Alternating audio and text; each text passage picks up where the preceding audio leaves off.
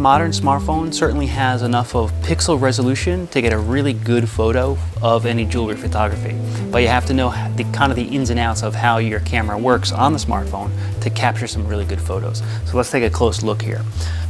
I'm bracing my hand against the infinity table to try and act as my own tripod. I do recommend, if you are taking a lot of photos on any one day, get yourself a tripod for the smartphone. Eventually, when you are doing the photography, your hand is going to start cramping. When your hand starts cramping, you're going to start shaking a lot, and it's going to be very painful to take these photos. So in this case, what I have here is I am tapping on my screen.